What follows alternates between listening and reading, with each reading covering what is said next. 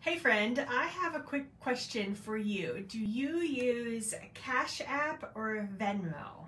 So if you can, after we get done with here, can you message me or comment below if you use Cash App or Venmo? So what I found out is that they're similar, and Cash App used to be called Square Cash, and it started in 2013, and you can use it with like the bank account or the card. And it's also, but what's different between the Cash App and Venmo that I found, and maybe you already know this, is that you can invest in stocks with it and Bitcoin. So who here is using Cash App? Tell me why. The negative thing that I found was it's not FDI insured. I don't know if that matters to everyone.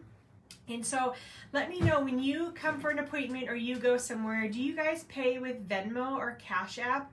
And what would you prefer? I know a lot of things that I pay for are with Venmo, and learning more about Cash App, it's kind of interesting. So when you go to appointments, doctor offices, to come see your favorite chiropractor at Rangeline Chiropractic, would you prefer to pay with your credit card or Venmo or Cash App? Comment below. Would love to hear your thoughts on it, and if that's something that we should start doing at Rangeline Chiropractic. Have a great day.